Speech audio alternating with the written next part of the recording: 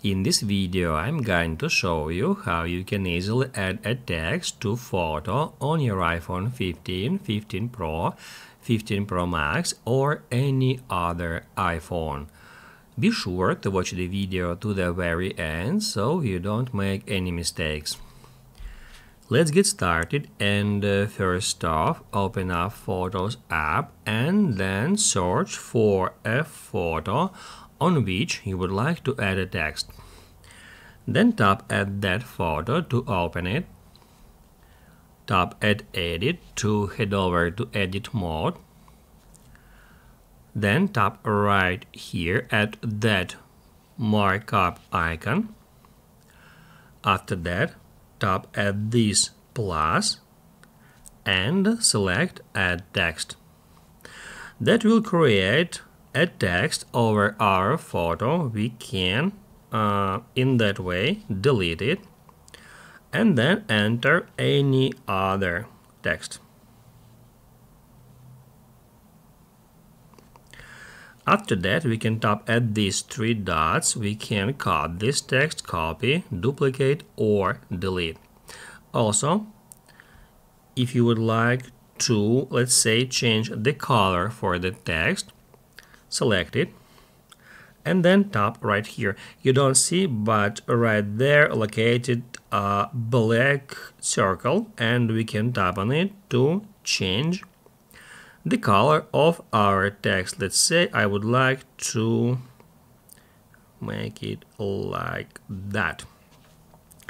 Also, in here we can, by tapping at that two characters icon, we can select some different font. If we tap right here, we'll be able to change font size.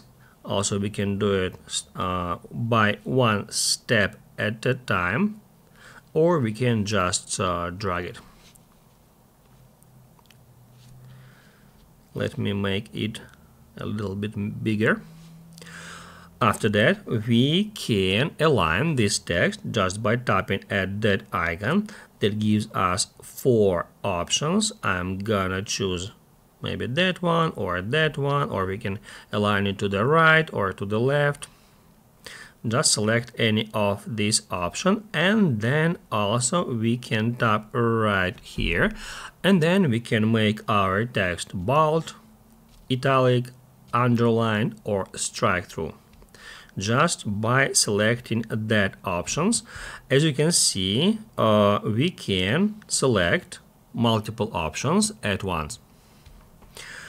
After that, to continue and to save the changes, just tap right here where it says Done, and then we are able to continue editing that photo. Let's say we can go to filters, and then we can apply some filters to that picture. However, if you just want to save your photo, you need to tap at Done. Just please don't be afraid of adding text or filters to your photos. That's because in any time you can revert any of your edited photo back to its original. To do that, all you have to do is just tap at Edit and then tap at Revert and revert to original. If this video helped you out, don't forget to hit the like button.